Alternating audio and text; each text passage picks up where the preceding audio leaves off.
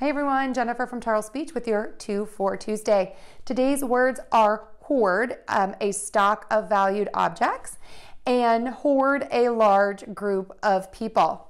So to say these two words, we're going to think about 3 sounds. We're going to start with the H. To do this, you're just going to let the air kind of puff out of your mouth. And the air is going to continuously come out.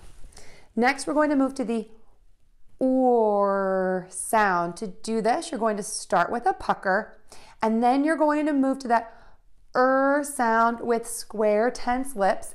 The tip of your tongue is either down for that R or flipped back. It just depends on how you make that sound. So we have or. So yes, it does kind of look like I'm puckering and then pulling my lips back. Then we're going to end with the D by touching the tip of your tongue to the back of your top front teeth. I've been getting a lot of questions lately about, does the air puff out, does it not? You can kind of do either. So if you pull your tongue down and the air puffs out a little bit, you'll say the word hoard, hoard, hoard. But if you keep the tongue behind the top front teeth for that D sound, you are not going to have as much air puff out, and it will sound like this: hoard, hoard, hoard.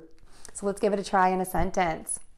The characters on The Walking Dead hoard food in case a horde of walkers attack. Give it a try. People are going to notice the difference. If you found this helpful, please give us a like and a share and a subscribe.